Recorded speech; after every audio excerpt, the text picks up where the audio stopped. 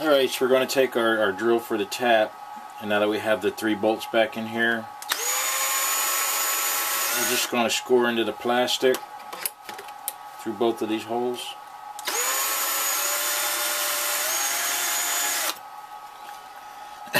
Now we're going to take these screws back out again. It's like a never-ending process here, but if you want everything to fit correctly, you have to assemble it and disassemble it every time you drill new holes. Okay, so now we're going to just go ahead and drill right through into those 2 marks that we just made, and then we'll reassemble it one last time and tap it and bolt it together.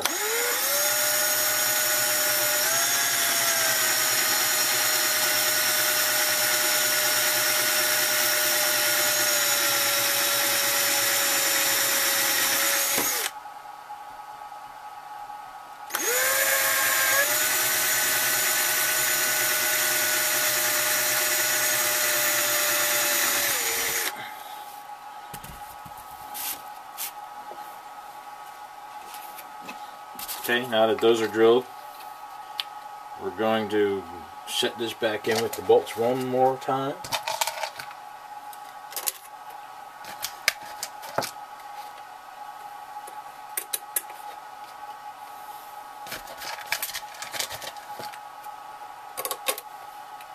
Okay, that lines everything up.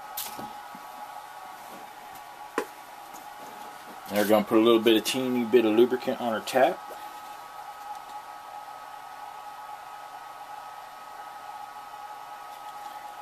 And we're going to tap both of these holes one at a time, and we'll screw one together after it's tapped, and then we'll start the other one.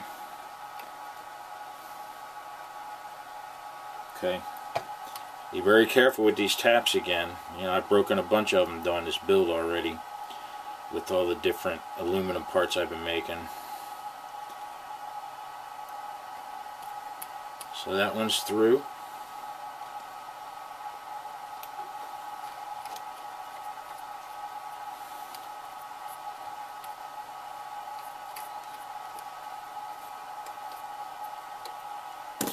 We'll bolt this one together.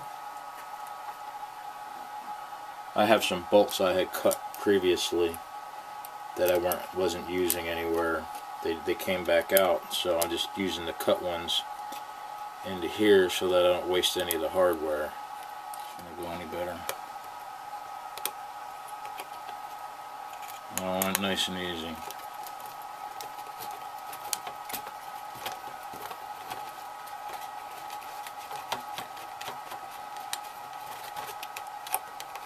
Okay, we'll get that tightened down good and tight. And we'll tap the other hole nice and gently so we don't break any taps. I like to finish this build and have at least 2 left for the next one.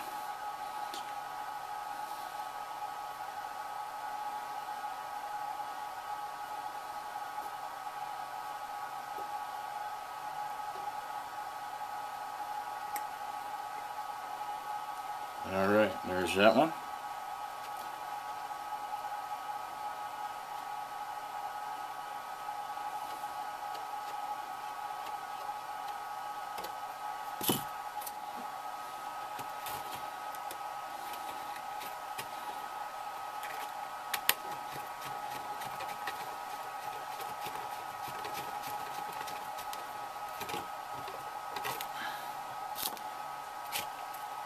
Okay, so there we have it.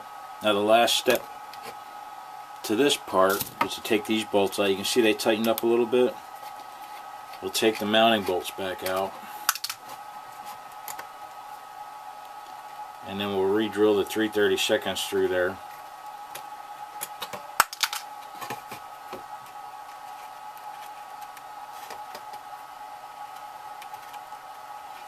What you don't want are these bolts not to go into the rail straight. If they go into the rail crooked, they'll bind up and you'll never be able to get the actuators to move your canopy. Better to have a little bit of slop than too tight.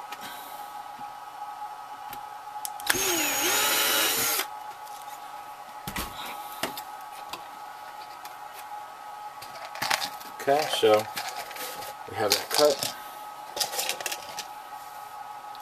Have those drilled back out now, and the bolts just slip right in.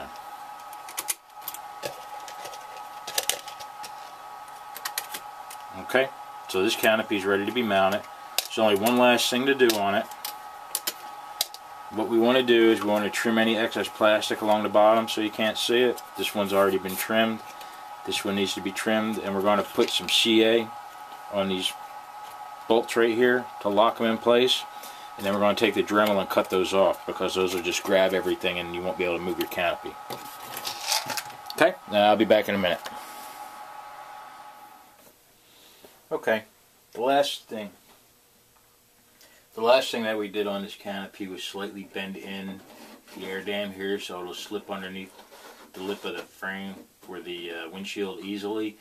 And you can see now we have a complete front slider assembly. And you can see it works fairly well. It's a lot more difficult to make it smooth with your hands because you're running 2 push rods to do it. Once the actuator mounts are in here, then it'll be much nicer, much smoother. But you can see how it goes. Now the next step is going to be to get the inside or the center stationary piece of glass in and get it so that it fits underneath the canopy, the slider, the front slider. Okay, so you can see here that I have the center section cut out already. And what we want to do is trim the bottom so that it sits on that rail so that you can see what we get just below the line of this canopy frame, so we can put the stiffener air dam piece in with the screws to hold it together so that the forward slider will slide over top of it. So what we need to do is just take a straight edge and mark this and trim it down slightly on both sides right there until we just get it to fit right. So we'll probably go like maybe 1/8 of an inch to start, and then maybe 1/16 of an inch.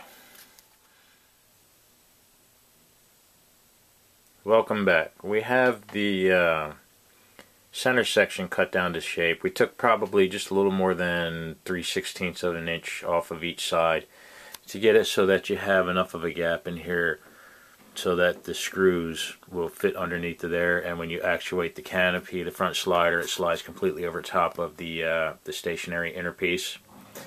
And what we need to do now with the stationary inner piece is get the stiffener in the front air dam area up in here. And that's what is going to make it so that it will hold shape so that your gaps are even all the way around. And once we get that done, we'll get it bolted on with the 00 wood screws, and then we'll move on to getting the rest of the railings in. Here you can see we have the stiffener glued in, and we're going to let it dry for a couple hours. We use some masking tape to mark out where I want it to go and to keep the glue from getting onto the glass. Once I had the tape in there, I smeared some silicone glue in it. You can see the aluminum stiffener strip is inside there, which also acts as your air dam. And then we just clamped it, and we'll let that dry for a couple hours. And once it's dry, we will match up the screws to match up to the forward slider piece so everything looks nice and neat and lined up when it's opening and closing.